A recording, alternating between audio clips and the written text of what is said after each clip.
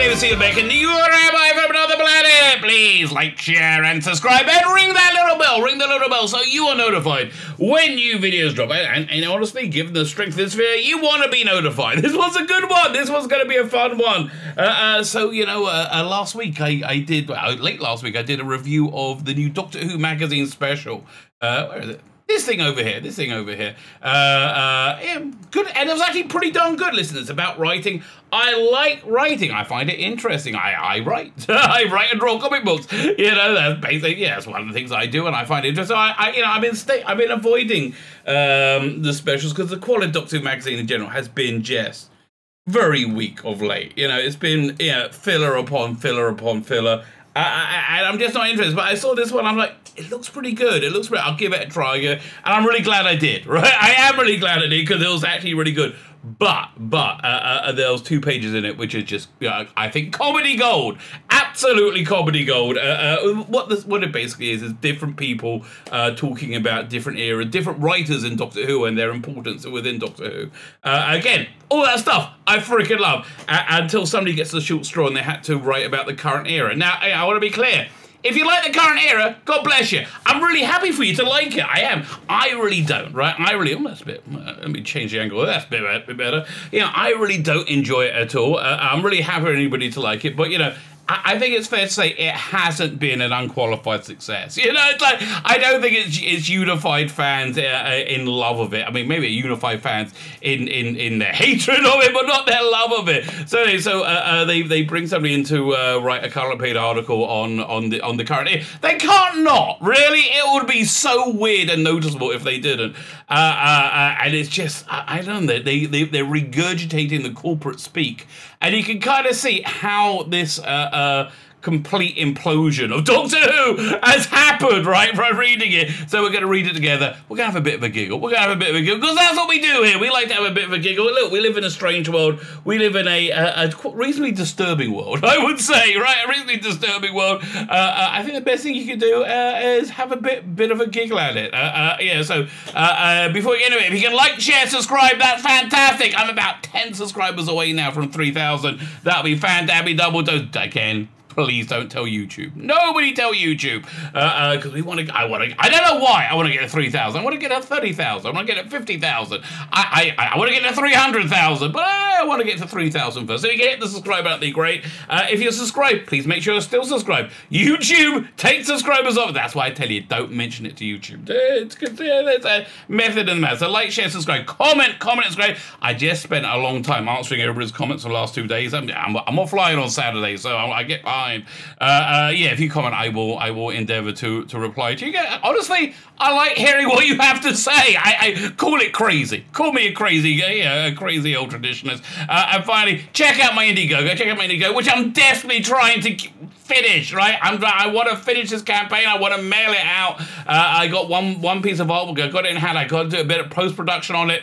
so I can launch the end of the campaign and then launch the new one. That's really where we are. But I'm finding time. It's been an absolute torture. And I really want to do it. I want to mail this stuff out to you ASAP. So check out the Indigo. It's a good campaign, if I may say so myself. 2 great graphic novels. We got this one, biblical, 220 pages long. Freaking awesome. Bible stories of Christians, rationalists, and rogues. It's very biblically accurate, but I would say not preachy. But that's just one man's opinion for you. Given I'm the one man who wrote and drew it, I think I'm probably qualified to say is that listen, I'm really happy if you agree with me completely with my worldview.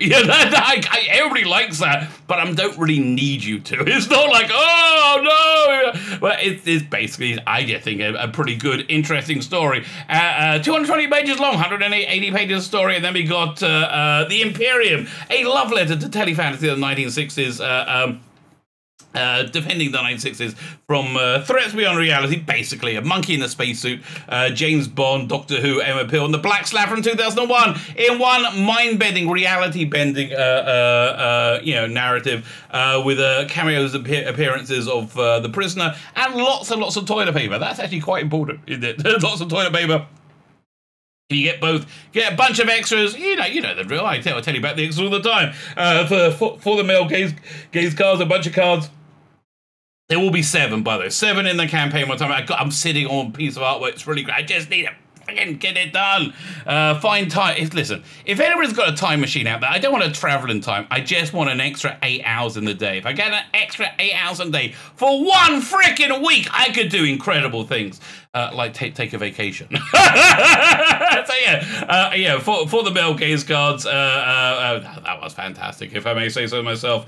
Yeah, and also this one has been unbelievably popular, especially with May 4th last week. So you get all those. If we hit 8 grand, I think we will. Everybody gets this A2 poster, a Bohemian Time and Space. We got add-ons. The Eyes Have It, Great Balls of Fire, and Forever Young. Forever Young. I might do some of the Mel Gaze ones as posters as well, because I mean, look, why that would be a pretty darn good poster, if I may say so. So listen, if you want it, just let me know. I'm really, I am quite flexible, as apparently is Princess Leia over here, quite flexible. Jabba the Hutt seems quite happy about that, and so he should.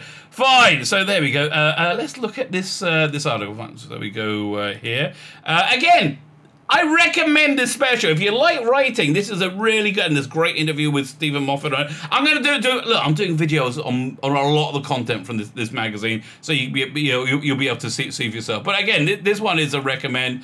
This part, again, they had to put it in. They totally had to put it in. But the comedic gold that comes out of this is fantastic. So we have Emma Reeves.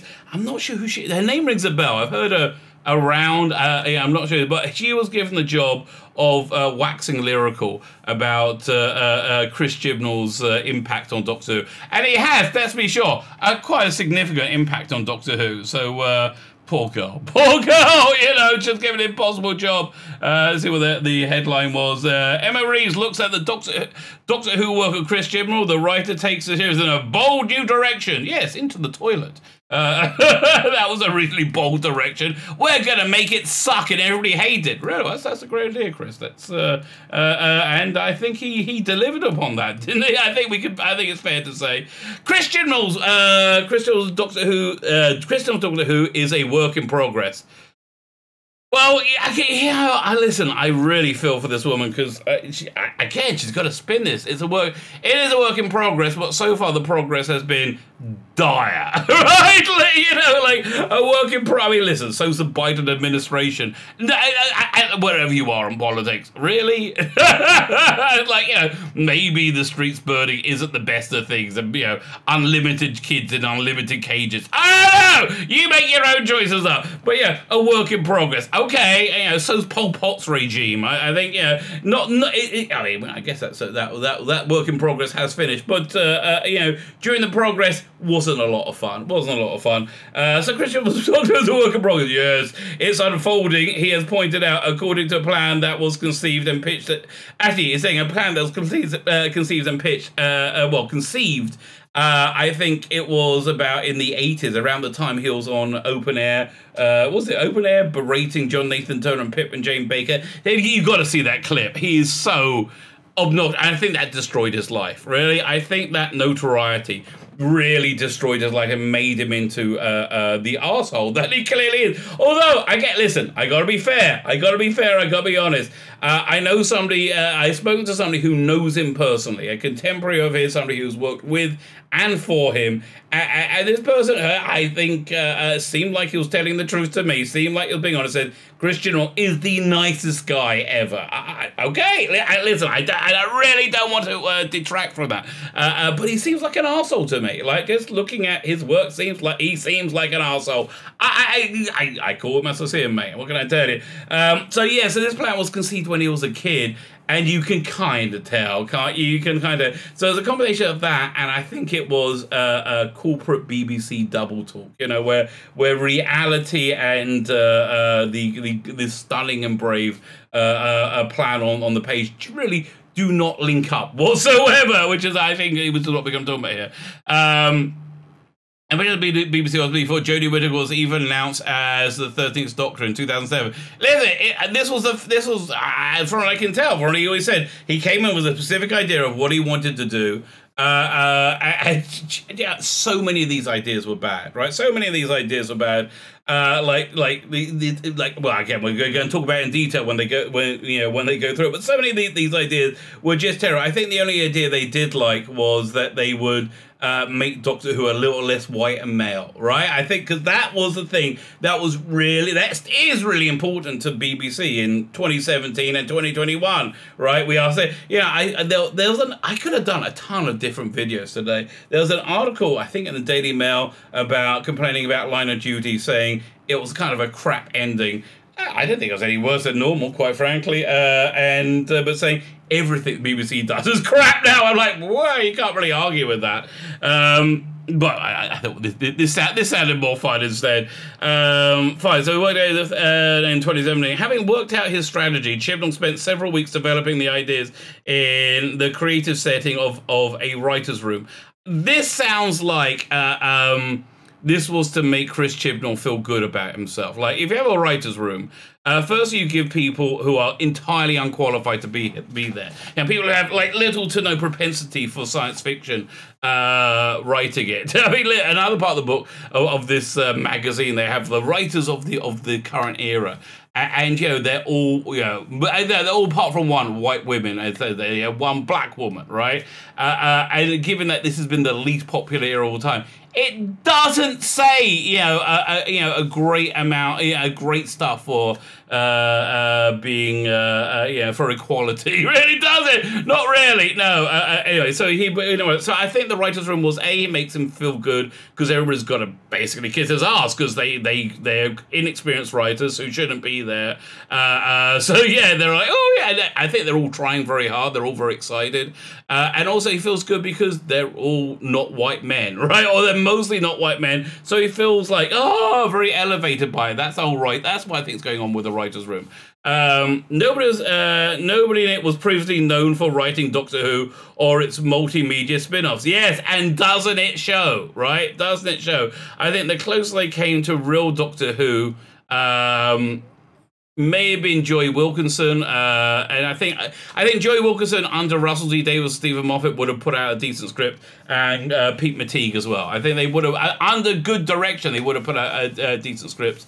Other than that, they've been pretty darn bad, haven't they? I mean, Vijay Patel. Oh my God, I've never seen anything quite as bad as his Doctor Who. It's breathtakingly awful. So yeah, no one believed known for writing Doctor Who or its multimedia spin-offs, breaking with the precedent set by previous shows of Russell T Davies and Stephen Moffat. Remember those successful showrunners, right? The ones who are able to do the job well and successfully. Yeah, unlike Mr.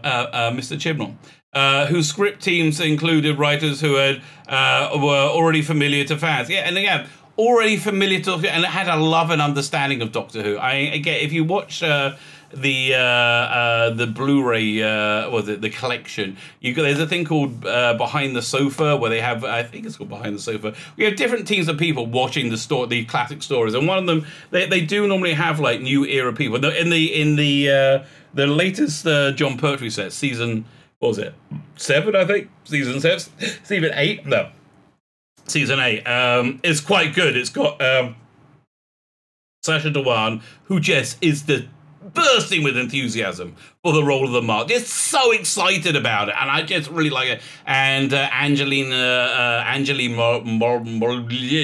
remember her name. The woman from Sarah Jane Adventures and a bunch of Big Finish, and a very embarrassing turn in the Jodie Whittaker Doctor Who playing the Scorpion Queen thing. It was awful. It was freaking awful.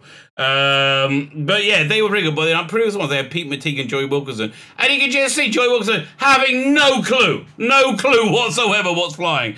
However, in common with the press, Chibnall assumed the role of Chibnall assumed the role showrunner with an enormous weight of expectation upon him. Expectations, I think he hasn't really met. I think, to be fair, I think it's fair to say he hasn't really met those expectations now, has he? All three were highly acclaimed, award-winning writers at the top of their profession. That's true. I thought Chibnall would work out well. I'm amazed. I'm amazed how much he's exceeded my expectations of how bad he is. And they were also long-term Doctor Who fans with detailed knowledge of the show's extensive history. Yeah, again, colour me surprised.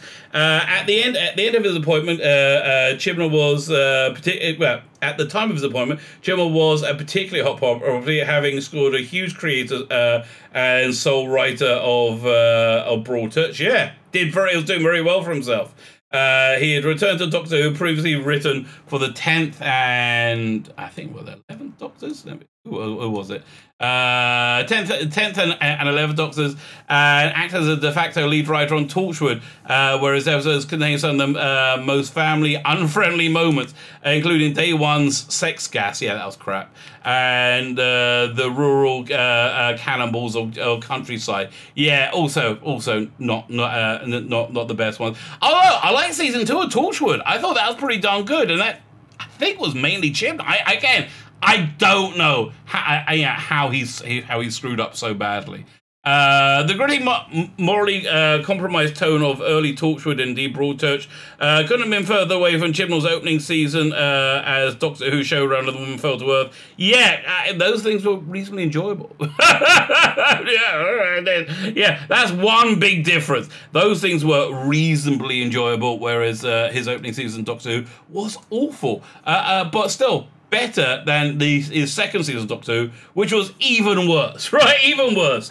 The Woman Fell to Earth introduced a new user-friendly, helpful, smiling, rainbow-shirted Doctor to her Sheffield fam. Well, okay, she was not user-friendly. She was a moron. And again, you see it now, watching it back. If you can bear watching it back, that she was played as a moron from the beginning.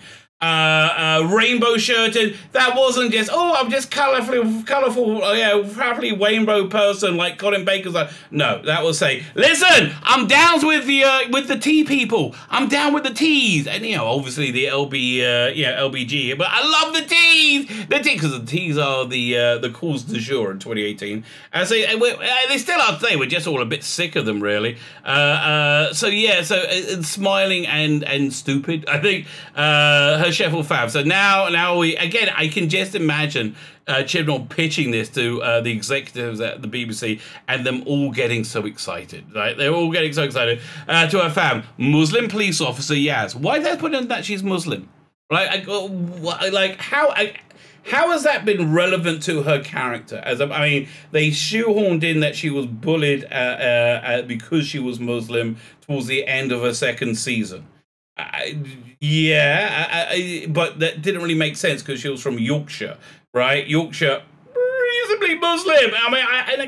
I don't think most people do get bullied for their ethnicity. In 2020, 2021, I think people are like, what's wrong with you? Are you weird? It's just strange. So Muslim police officer Yaz, widow council, he wasn't widowed at the beginning. Widow council survivor Graham and his stepson, dyspraxic teenager Ryan. Why didn't they put black? Wait. You can put Muslim for Yaz, but you can't put black for Ryan. And did they basically forgot the whole dyspraxia thing after his first episode and right up until his last few minutes of last episode. 2 episodes later, he was doing an assault course, doing tucks and rolls and taking out all these robots. Okay. And he couldn't ride a bike a day earlier. So now it gets bad. Inclusive in terms of age, heritage, and neurodiversity. So let me just read further before we move on to my critique. Neurodiversity. This new team sent out a clear message. This show was for everybody. Okay, I understand that was a message. Where'd they all go? Why are less people watching then if it's more relatable to more people? You see, here, this is where the corporate speak falls apart. And we're seeing it more and more and more throughout the world, right? We're seeing the corporate speak, again, you know, they said the previous president was the worst person ever. He put children in cages, and now there are more children in more cages. But this is where the corporate speak just doesn't match reality. And yeah, I'm reminded of, what was it? Remember that 30 Rock? Where what's his name? John Donaghy, what's the name of the actor? Anyway, goes to Hollywood, not Hollywood, goes to Washington, and he's in an office, and there's a drip coming from the ceiling, and he's like, well, we need to fix it. He said, oh no, there's no drip there. His assistant said, what I can see it. So no, we had a report done. There's no drip there. It's all fine, right? And that's, yeah, exactly. This is it. This is exactly this. If it's a show for everyone, why did everybody say goodbye? I really think that's an important question you need to answer, right? I mean, you first said, well, it's because we didn't have enough traditional monsters in it. Well, let's go forward. Let's go forward and see more of their desperate excuses. In particular, the season was designed to appeal to new viewers. Did it? Did it get new viewers and retain them? I don't think it did. I think it got new viewers on the first episode, and then it systematically lost them over every episode of the show, lost more and more and more and more, until they brought in Captain Jack. You know, they kept losing ground until they brought in a white male. Apparently so. Yeah, that's just what happened. So did it appeal to you? I don't think it did. I don't think it appeals to anyone, really. All writers know that after a certain amount of time, characters and shows can be in danger of getting bogged down by their own past. Right. And how's that working out? Wouldn't you rather it be bogged down by its own past with the past where people used to watch it? In fact, I do recall, right, in the wake of the absolute disastrous reception of Jodie Whittaker's Doctor, we had this thing called Time Lord Victorious, which seemed to be, let's bog us down in our own past, and maybe you'll buy some of this crap. Unfortunately, it still had the same core problems as the rest of Doctor Who. Previous showrunners have been at pains to emphasize that, yes, it is all one long story. The Doctor first appeared in the Todders Lane junkyard in, I'm going to say 1963, hopefully. Oh, is that the end of the... oh, yeah, very good. We're one page down of this nonsense. In 1963, it's the same being who tells Rose Tyler to run.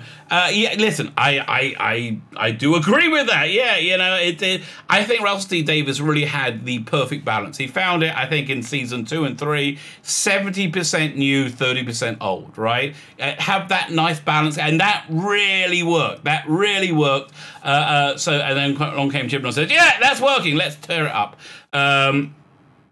1963 is being told Rose Tyler to run, makes Amelia Pond cook him fish fingers and custard, and crashes from the sky onto the fan. Well, they are at great pains to try and connect this Doctor to previous Doctors, because the previous Doctors were what we like to call it is in marketing. This is the marketing jargon. It might be a bit much for you. The previous Doctors are what we call popular. Well, this is bollocks. This is bollocks. Dealing with the weight of nearly 6 years of continuity is potentially daunting for anyone except hardcore fans. So occasionally hitting the reset button has become necessary. Yeah, again, Russell T Davies did it more than once, actually. I think Moffat did it as well. His run was basically a reboot. You know, they said, well, they don't remember the Daleks over Canary Wharf. It's fine, but it was a soft reboot, right? It wasn't like in script tearing up of the entirety of Doctor Who lore, right? Oh, let me zoom out a little bit. As we come next, The Woman Who Fell to Earth, the fam had no prior knowledge of Time Lords, Gallifrey, Humankind, many brushes with, there we go. Humankind, many brushes with destruction by alien invasion, which means the audience didn't need to either. I agree. Yeah, I agree. That wasn't the problem. That wasn't the problem. Of course, this wasn't the first soft reboot of the show. Moffat used again. Well, yeah, she's doing her best. Emma Reeves, you're doing your best. You're doing sterling work here. Moffat used a similar technique in the 11th hour, using the crack in time to break with the narrative continuity, where the people of Earth were too aware of Dalek Cybermen. Yeah, listen, you can't have it being reflective of the current world we live in, and have people know about everything. You know, it just doesn't work. I get it. I 100% get it. But again, it wasn't explicit. It was implicit, because Stephen Moffat is what we call good. A good writer, where and listen, I understand a lot of people don't like the Moffat years. But technically speaking, he's a very strong writer. He just is, and yeah, he's probably one of the best script writers working in the UK today, I would say. Yeah, yes, I think that I'm going to make that pronouncement. Moffat set up a series of mysteries of increasing complexity that would be entirely resolved. That wouldn't be entirely resolved until the end of the 11th Doctor era. Yes, but he didn't make the whole thing like hit you over the head on it constantly, right? And he didn't. There was one real dangling plot thread from his first season to the second season, which wasn't that big of a problem, right? There wasn't like Moffat's Chibnall's first season, where the dangling plot thread was we're doing something incredibly boring for every episode, right? And having no connection to anything to do with Doctor Who. Yeah, it probably wasn't the best of ideas. And I remember at the end of Moffat's era, I think everyone was ready for a bit of like a change of tone. I agree with him. It doesn't help that it was crap, right? It just doesn't help that it was crap. What was it about mysteries resolved until the 11th era, when the fracture in Amy's wall was finally explained as the Doctor came to an end of his regeneration cycle and granted a whole new one. No, I thought it was the crack was from the exploding TARDIS. Wasn't it? I see. Listen, I love the Matt Smith era and the Capaldi era. It doesn't matter. It doesn't matter. This will guarantee immortalized provided some. I'm pretty sure it was from the exploding TARDIS, the crack, right? That was the. Wasn't that what they said? And I think they then used the crack as a way of like giving him extra lives, but I don't think that was what it was. Maybe I'm wrong. Maybe I'm wrong. I don't know. Future with the Doctor in universe least, but Chibnall had a much bigger scheme in mind. How's that work out, Chibs? How's that bigger scheme working out? Again, your plan isn't really that successful. He planned to here we go. Here we get the corporate speak, right? The corporate speak is also important. He planned to open up the mythology to more stories by creating potentially limitless past and future lives for the Doctor.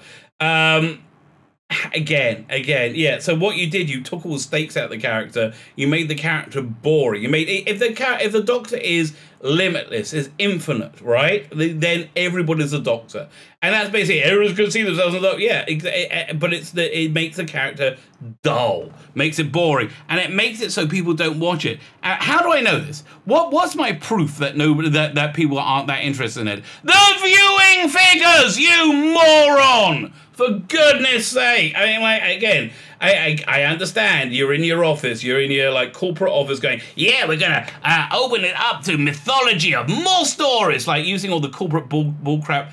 It didn't work, and you have egg all over your face, or I would say more, you have pooped your pants, mate. You have pooped your pants in such a massive way. I don't think anybody has quite pooped their pants. Maybe Kathleen Kennedy. Right, but Kathleen Kennedy has the same attitude as Chibnall. Is like, just go, no, we're great. We're gonna keep doing the same crap because we're wonderful. Yeah. In the Ghost Monument, the remnants warned the Doctor about the timeless child. How? How did these little scraps of cloth know about the timeless child? How? He said. This is the problem with the Chibnall era entirely. They go for the mic drop. They go for the wow moment, and they don't know bloody thought into it. We see the picture of Joe Martin's Doctor, who was notable for being far, far better than Jodie Whittaker's Doctor. But the way they discover her, it was exactly the same. With no thought went into it. Jodie Whittaker's Doctor is digging and digging. She finds the TARDIS buried, but then they didn't think it through enough. They can't get into the TARDIS. They have to teleport in. It's It's just stupid because you don't think it through. Because all you're thinking is, oh, I'm going to have a black woman be the doctor. And that's the reality of it, right? That is entirely the reality of it. So yeah, how did they know? How did these remnants know about the timeless child? No, who cares? Who cares? And it's never going to be answered. Fascinated about this, what this meant for the Doctor, but I just think it's a line he threw in, quite frankly. I don't think he, honestly, I just don't think enough thought went into this. But unexpectedly, this hint was not picked up in the season finale. Instead, yeah, the season finale was garbage, right? Remember that was like the planet with the super power. Oh God, it was so boring. Oh. But still, better than this second year. We're not picked up. Instead, it was heard over until the next season, which would feature the return of Captain Jack, the Dune, Cybermen, and the Master, and a surprise version of Doctor who, unlike the War Doctor, was unknown even to the Doctor himself. And again, nonsense that's not explained, right? And I guarantee you, whatever explanation they come up with will fall flat on its face because he's not very good. The true purpose of season 11 was to provide a welcoming space for all. And again, what happened? They didn't. Did people come and go, oh, thank you for making me feel welcome? Did that go down? No. People went, catch you later. This is awful, right? But it wasn't until next year when people went, oh, this is really awful. To quote one of the series' promotional taglines, before was it auditionally extending that space. As a storyteller, Chibnall reveals in confounding expectations of setting false trails. It's not setting false trails. He just forgets. It doesn't give a crap because he's useless. A deceptively simple series of continuously like historical and sci-fi adventures were followed by a series which took the opposite approach, almost as if he was massively course-correcting after he saw his incredible failure. Right? And I think that's what really went down, which gave the opposite approach, diving deep into fan lore and apparently rewriting the show's very DNA. And then what? We have to wait till series 13 to find out. I think it had the effect of decanonizing Doctor Who, of his Doctor Who. Right? I genuinely think that's what I had there. And again, oh man, I feel sorry for Sacha Dhawan, right? I really do. He loves this role, although he's written much more as the meddling monk than the Master, but you know, it looks more like the meddling monk than Master. But he has so much love for the role. And listen, people hated the cyber masters, or the cyber laws, whatever they were called. Quite like them. I love the design of Cybermen as well. It's just like wasted on this utter garbage. So Emma Reeves, well done. You were given the impossible job of trying to explain the travesty that is Chris Chibnall's Doctor Who, and you did it by not really explaining it at all, right? That was you just said, well, I'll just talk out the bull crap corporate document that Chris Chibnall gave to the BBC, right? I'll just talk it out, and I won't really have to justify it. It's 2 pages. We'll put a bunch of pictures in. We'll make them big. Maybe that'll do the trick. And Emma, it did! Sterling work, I have to say. Well done. You managed to defend it without defending it, because it's indefensible. My name is Tzvi Lebetkin. You are the Rabbi from another planet. Please like, share, and subscribe, and ring the little bell. Ring that little bell so you're notified when new videos drop.